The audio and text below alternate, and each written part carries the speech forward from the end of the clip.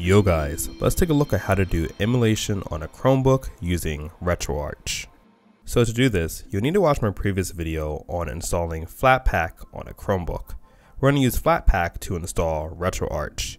So the first thing that you're going to want to do is to go to FlatHub and download and install RetroArch. What you can do is copy and paste the terminal commands inside of your Linux terminal to install RetroArch. So it's a sudo flatpak install RetroArch.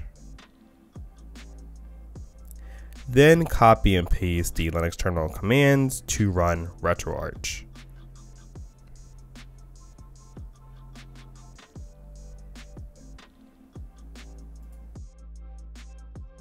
And that's pretty much it. From this point, you can use RetroArch like you would on any other system.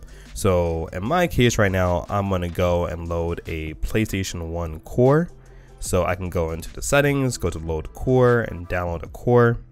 And I can download a core for the PlayStation 1. And finally, I can go to my directory and make sure that I have all necessary files. So that includes my PlayStation BIOS file, the ROM that I want to play, and just making sure that they're all linked within RetroArch. And finally, I can go and launch the game. And again, this is going to be dependent on the hardware of your Chromebook, but for me on my Acer Spin 713, it works pretty well.